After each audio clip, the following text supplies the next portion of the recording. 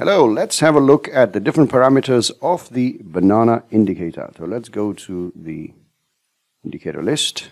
After installing, you have to go through this indicator, iTradeAIMS. The banana will appear in your indicator folder. It is going to be this one. Let's go to the parameters and I'm going to explain to you what each one does. So you will see a version 10.10. You'll see those. You need to have allow DLL imports, you need to have allow external. And before I go into that, for this indicator to work, what you need to do is you go to the options and make sure that allow DLL imports is clicked, otherwise it's not going to work.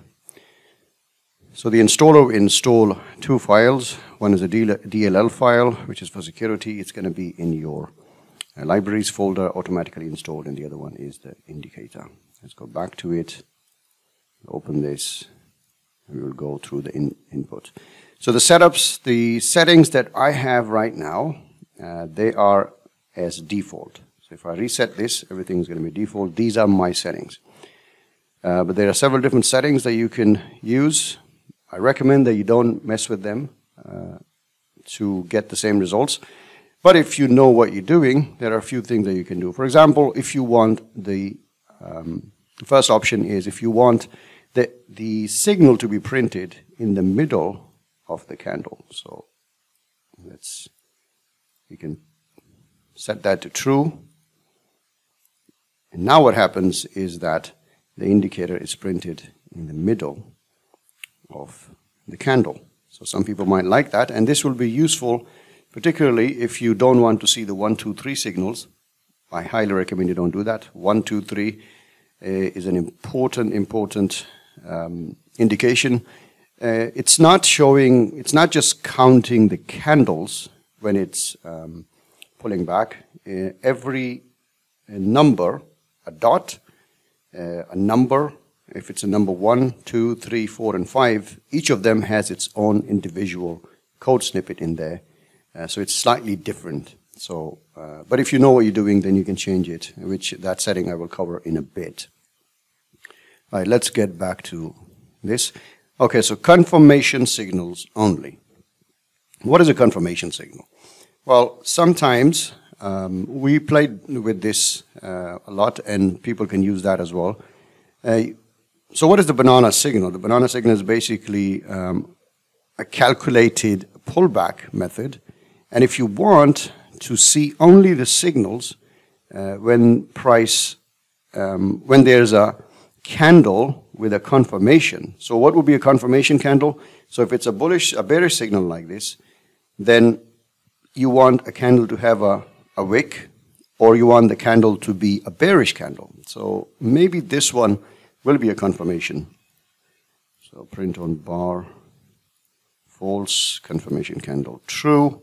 If I set that to true, then you know that this candle is a confirmation candle. Now, why this is a confirmation candle is the code looks at that the open and the close are below the middle of the candle.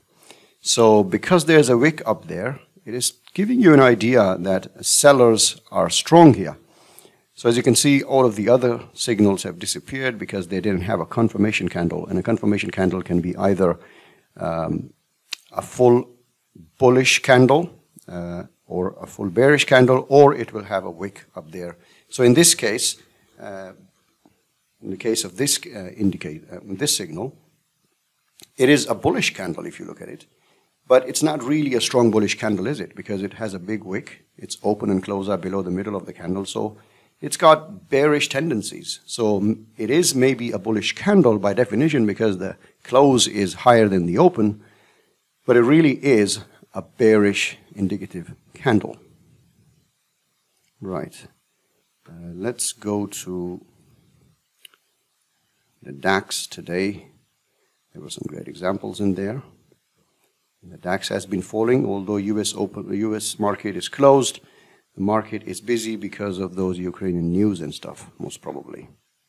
So as you can see here, this is a confirmation candle. And I will address the dots in a bit. So the dots are basically, again, they are banana signals, but they are seeds, which means they are inside candles, but also they conform to the banana pullback definitions, right? So this is a one candle pullback. This is what we call a Waltz pattern because there's a trend candle before it. Okay, let me just go back to the indicators again. And if I undo the confirmation signals, then you will see a lot more signals. You'll see these signals. Now, they are not strong bullish candles. They are dojis. I do use them, like, for example, this one. If I went to a confirmation candle, and let's see if it will appear. So as you can see, this is still appearing. Why? Because one, it is bullish because open is lower than the close. So for that reason, but we know it's a doji candle, but it also has a low, which is lower than the previous candle, and it has a wick. And the open and close is above the middle of the candle. Right, let's go back. With this speed, it's going to take a little while to finish this. Right. So here, let me just bring it back. And if I click reset, it's going to go to default. Symbol width is literally the width of the signal. So if I change it to, say, 3, just for the sake of it, then all of them will go thicker, right? Let's go back and reset. Okay, so universal bull bear colors. Now, if you wanted to color each signal different, if you wanted to give a different color for 1, 2, 3, and the dots, then you can do that in the settings for individual. So you have cell banana 1, and all of those, 2, 3, 4, all the way till 5. But if you want to just simplify this stuff, like for example, if you give them different colors, but sometimes you want to have universal colors, you want to set that to true. If you turn it to false, and let's suppose I change the color of some of these, let's just play with it. Okay, and instead of pink, I'm going to go for orange. And I'll do this to some odd color. And this one over here. Let's see what happens. So as you can see, these are the colors that have changed. This has been changed to that. So you can make it that way.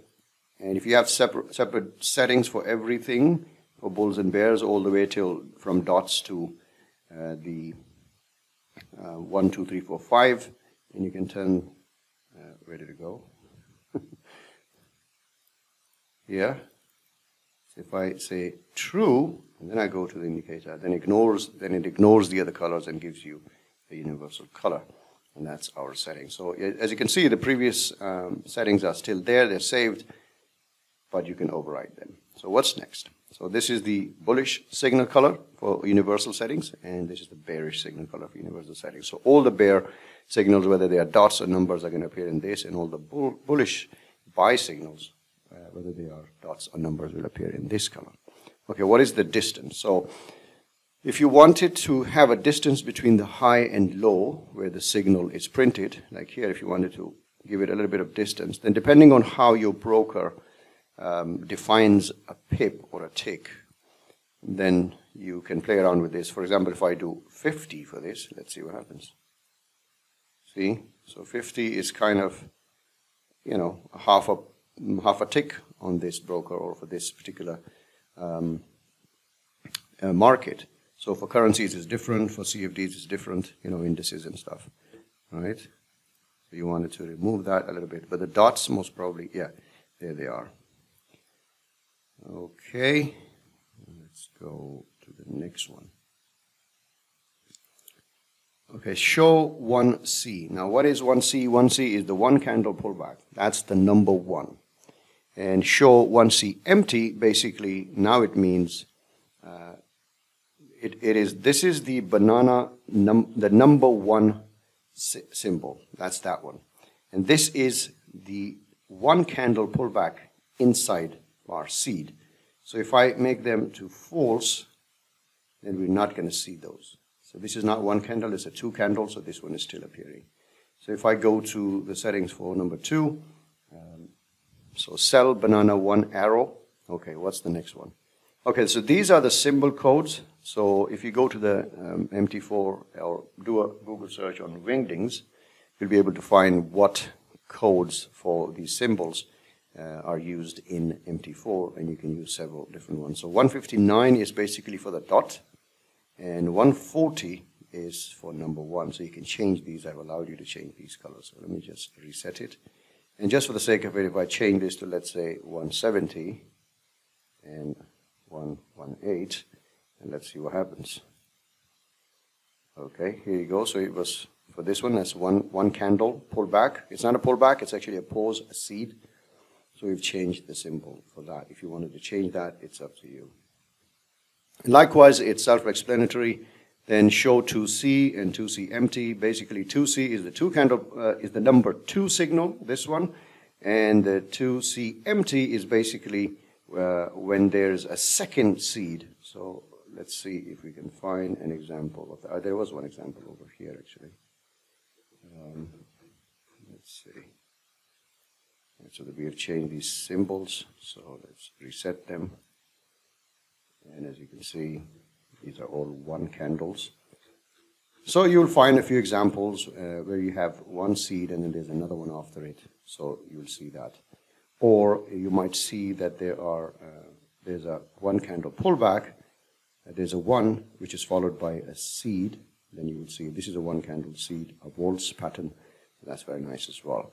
My favorites are the dots, the 1, 2, and the 3. I mean, even 4, sometimes even 5. 5 appears very rarely. Here you go, that's the example of the 2 seed. So let's suppose if I go to the settings and say, I don't want to see the second dot, and I switch that to false, and it's not going to appear, right? And if I did not want to trade any of the inside bars, and I can switch both of these to false, and then they will not appear, right? Because by definition, a pullback must have, so for this one to be a signal, the code checks that if the low of this candle is lower than the previous and the high is lower than the previous. It also checks if this high is higher than this, right? Let's go to the other settings now. Let's go to reset. So we have all the way to 3A. So, oh yeah, you have the 3rd seed option as well, so it's this one. All right, so if you say show 3C empty and you set it to false, then you won't see if there's an inside candle on, if it's a pullback, and a 3rd inside candle. Right, so all the way till 5, we're not left with many options now. Universal symbol.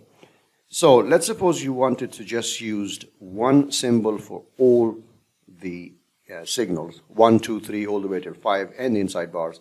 So I'm using 159, which is the dot. So suppose you wanted to see dots everywhere, you can turn that to true. It will ignore the other settings and it will just show you dots everywhere. So every dot, basically, based on the rules that you should be aware of to use with Banana, you will be able to use all of those rules, and they are here. So this dot is a signal, this is a signal, and this is a signal. If you go to the 5-minute chart, today was a very beautiful day to trade for the 5-minute time frame. As you can see, you have a signal here, a 3R, there's a signal here, probably a break even, then you have a signal here, a nice 3R, a signal here, a nice 3R. Let's actually change this to the normal settings so we can see the 1, 2, 3. So that's your inside. You will take a set a pending order on this, and then you will delete that and then set it based on this.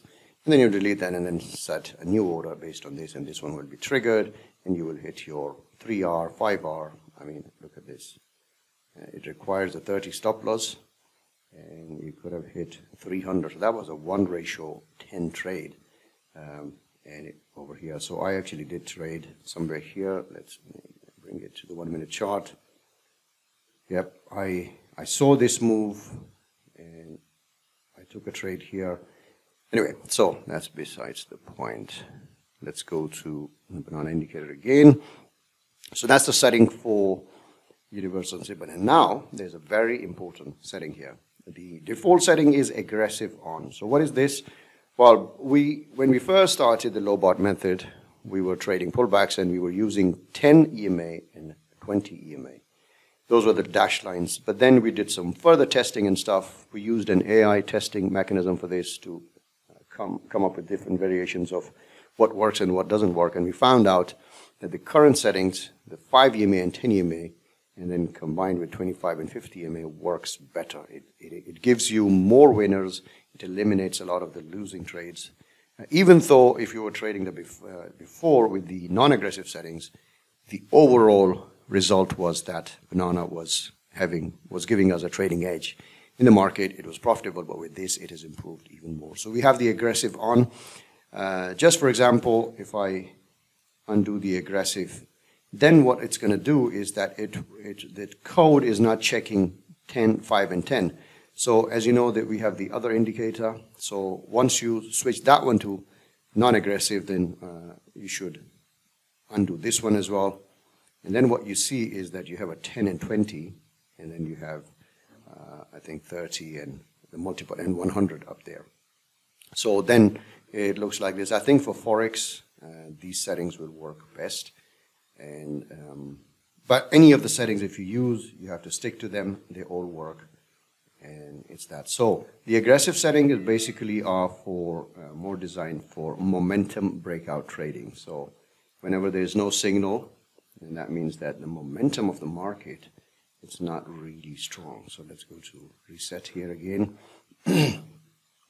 Okay, the other settings are just for playing around when we were developing the strategy. Passive aggressive, these are a few signals, so let's go to the explanation of this. What does it say? Can we actually see it? Or let's drag this a bit. And it doesn't do that.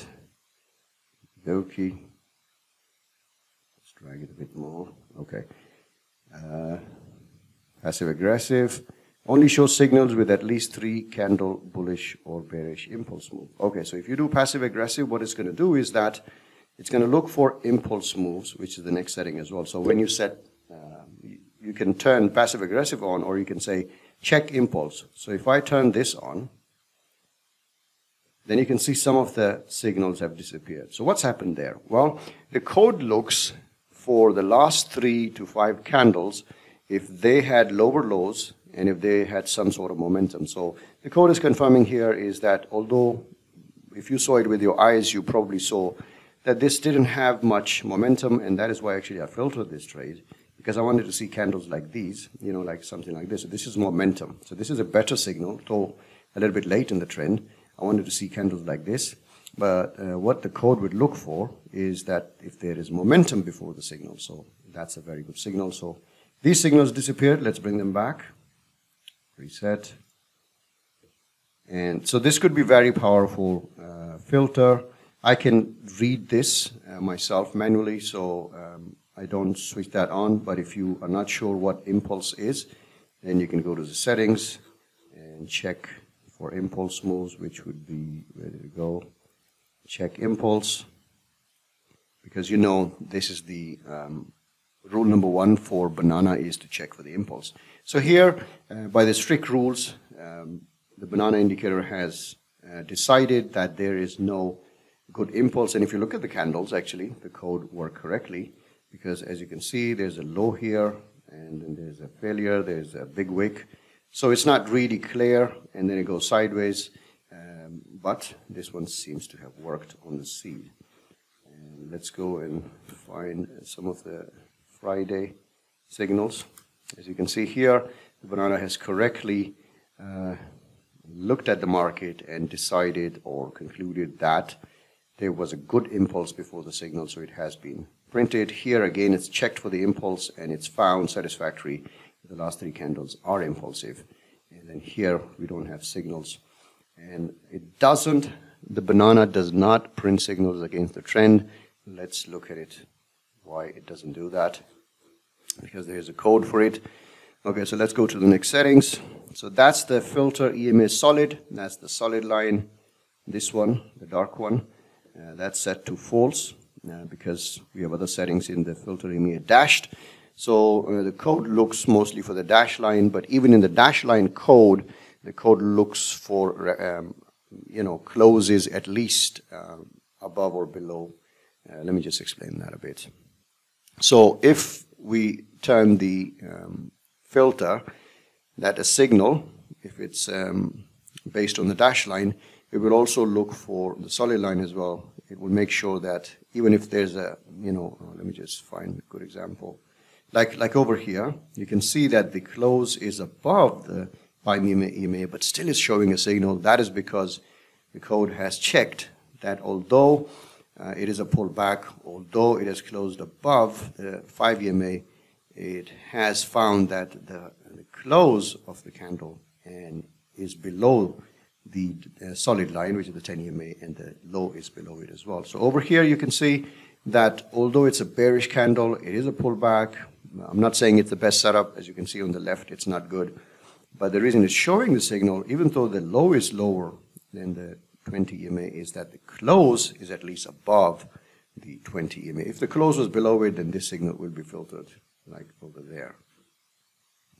Okay, what else do we have? So there's quite interesting code underneath it, and the code was not totally arrived. I mean, we didn't just arrive at the code by simply, coming up with an idea and something. We use several different softwares to check it, and probably about 50% of it is AI-based. We found out what helped. The quant strategy, something is the software that we used. We're very thankful to them for the beautiful software that they've used. Anyway, so what's next? Well, one more important thing is left. That's the low bot settings. Filter EMA crossover, that's always set to true. What is this? Well, the code will look for that whenever it's printing, it will make sure that the dash line is above the 20 for a signal, of a buy signal, and the dash line is below the dash line is below the solid, sorry. Which means in this case, with the aggressive settings on, the 5 EMA is below the 10 EMA, only that it will print the signal. Let's go to the last setting. Well, there are a few more actually. Okay. Did I miss these? Yes, there's this freestyle. Well, you can turn that on. What it will do is that it will allow you to see all the signals which don't have any filters. Let's give it a go. But it's not advisable to trade in this. This is simply to understand the indicator. So if you have no filters, then the code is simply looking for a pullback setup, which could be against the trend or with the trend. It doesn't really matter. So in this case, it's showing red because it's considering this as an impulse down and pull back up. In this case, it's showing as bullish because it's considering this as impulse up and pull back. So if you look at this chart with freestyle settings, you will understand what this pullback mechanism is and why we have the filters for it. Let's go to reset again. Okay, so where are we now?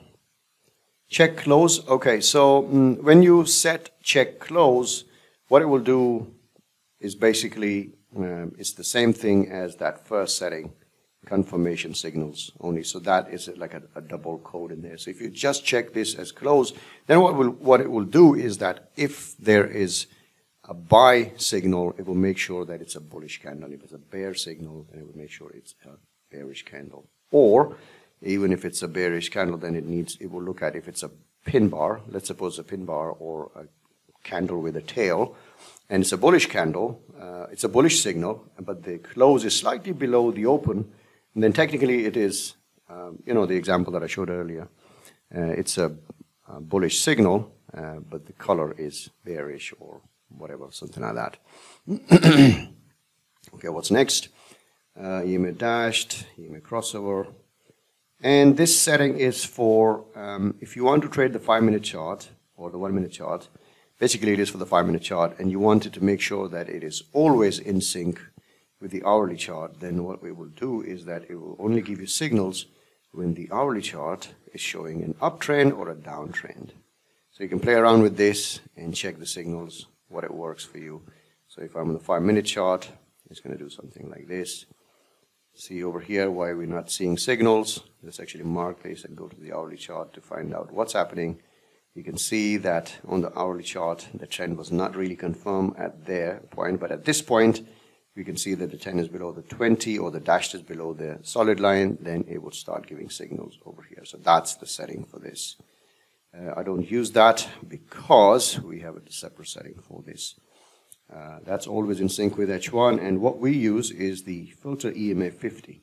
Now EMA 50 is this one, and that is basically a multiple of the solid line. So what it does is that when you have the black dash line below the solid dash line, and the solid dash line below the gray dash line, and the gray dash line below the solid line, this means that the two lines are separated and pointing down, both on the 1 minute chart and the 5 minute chart. So if I mark this here and then go, oh, this is actually a 5 minute chart. In this case, it will be the M30 chart. So in this case, when we look at this, hold on, let's go to another one. Like over here, we have the ribbon open. It's like the alligator. What it's showing us is that on the 1 minute chart, the 5 EMA is above the 20, and on the 5 minute chart, the 5 EMA is above the 20. So let's have a look at it. If it's true, let's go to the 5 minute chart. You can see that on the 5 minute chart, the dash line is above the solid.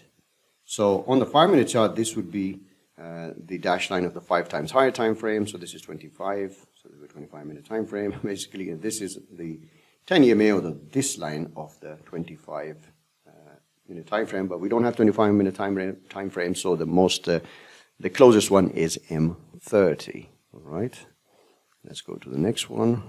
And I think there's nothing else left, and that's what it is. This is a little setting that if you wanted to make sure that chart was on foreground, so if the chart is on foreground, then the signals will appear underneath it. See the wicks, so it helps with if you want to see the wicks, or you can use the distance for this. Right, so that's it. We don't have the pop-up alerts and email alerts and push alerts in this indicator in this version, but in the next version, I promise we're going to add that to it, so you'll be able to, if you're trading the hourly, 4-hourly charts, then you'll be able to set email and push alerts. All right, if you need any more help about this, please do let us know. Go to the Banana page and comment, or ask in the forum, and if you're in the Discord, you can ask in there as well.